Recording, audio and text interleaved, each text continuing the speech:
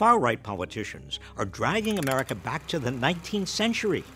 Well, if Republicans are so keen to wind back the clock, I suggest reviving a 19th century provision of the Constitution, Section 3 of the 14th Amendment.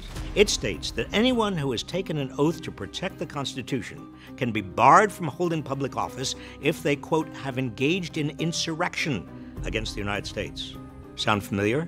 A judge in New Mexico thought so, and recently used it to permanently ban an insurrectionist from ever holding any state or federal office again. A county commissioner named Coy Griffin spent months normalizing violence to keep Trump in office. I've come to a place where I've come to the conclusion that the only good Democrat is a dead Democrat. And urged supporters to travel to Washington with him on January 6th.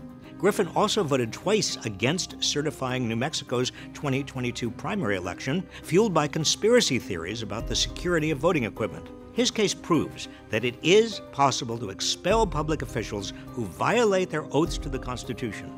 Any lawmakers who engaged in insurrection on January 6th must be held accountable and barred from holding public office, now or in the future. And yes, that includes Donald Trump.